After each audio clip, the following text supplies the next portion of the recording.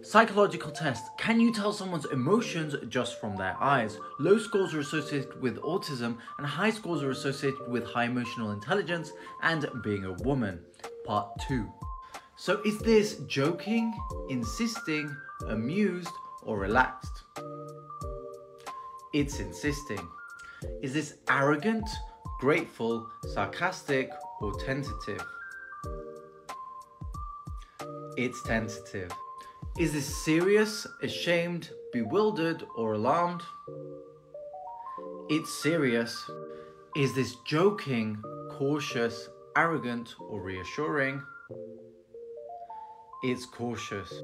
Is this alarmed, shy, hostile, or anxious? It's hostile. Is this embarrassed, fantasizing, confused, or panicked? It's fantasizing. How many did you get? Let us know in